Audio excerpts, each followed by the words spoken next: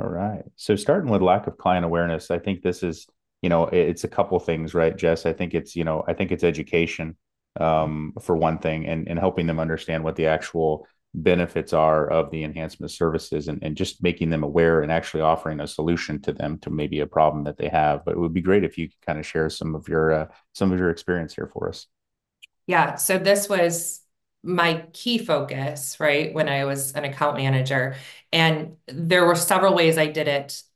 So I started with site audits, right? I did site audits on every single site 3 times a year. And the purpose behind that was to provide my client with awareness of what's going on their site. So I would do spring, summer, fall, right? You want to get a good baseline. What does this look like in spring? What can I do to enhance the property during these months, right? Then we look at to the summer, we look at, is there disease present? Are there different issues on the site that we can solutionize right now, right? Or, and then, come fall, are we looking into, holiday decorations, fall flowers, stuff like that? And then fall's a really good time to make a bunch of repairs too, right? So we don't want to disrupt the site during summer months when there's a lot of activity going on. We want to wait until fall to do that. Maybe it's overseeding. There's a bunch of different things that we can do in the fall. And then in that fall month, I'm looking towards next year. One of the huge things that I see um, account managers and business owners not fail at, but I think maybe miss the mark on is being on site. When you're doing those site audits, I never looked for just landscaping, right? I looked for every single issue on that site that could be resolved.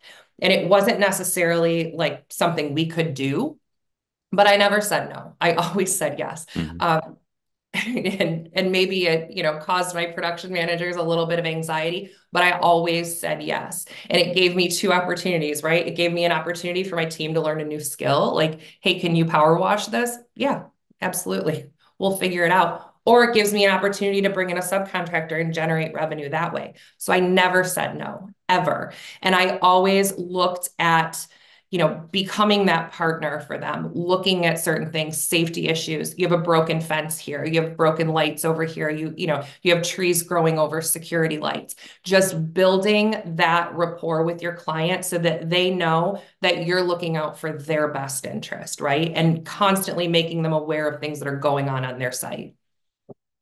Yeah, I think I don't know how many times I've heard just like, you guys are my eyes and ears outside. Because when we think about, like, a lot of times we're dealing with facility managers or property managers, or, they've got, we think about landscaping and the exterior of the building, but they sometimes have, food deliveries. They a lot of times have the whole delivery system at that particular property. They've got the inside, they've got the electrical, the mechanical systems, they've got the janitorial in a lot of cases. So they've got a lot of balls in the air. So, like, them always saying, like, you are my eyes and ears out there, and you are, like, if there's something wrong on a site, a lot of times they're like, I expect you to tell me, even if it's not within your scope of work. So I think being aware of broken windows, even if you didn't break the window and you didn't catch a rock with a string trimmer or whatever that might be, if you just notice those things, you're creating an immense amount of value, and you're kind of making yourself an indispensable resource for that customer, essentially. Yeah, and I think, you have to be willing to make changes with the times, right? So I think COVID was one of those times where people were concerned about spending money, right? We saw a lot of folks pulling back on their enhancement budgets.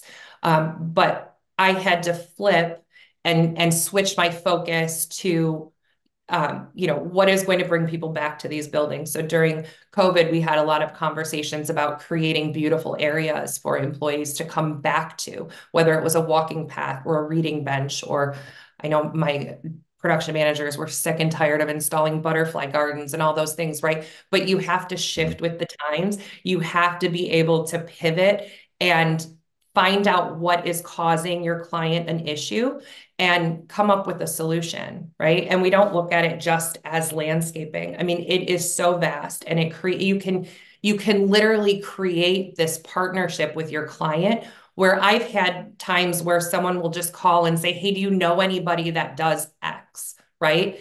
Yeah, I'll find somebody that does it, and I'll manage it the whole way through, right? So it's really, looking at every aspect of their property. And like you said, just being their partner in that. It's no longer an Yeah. upsell point, right? It's the next natural step. They come to you consistently.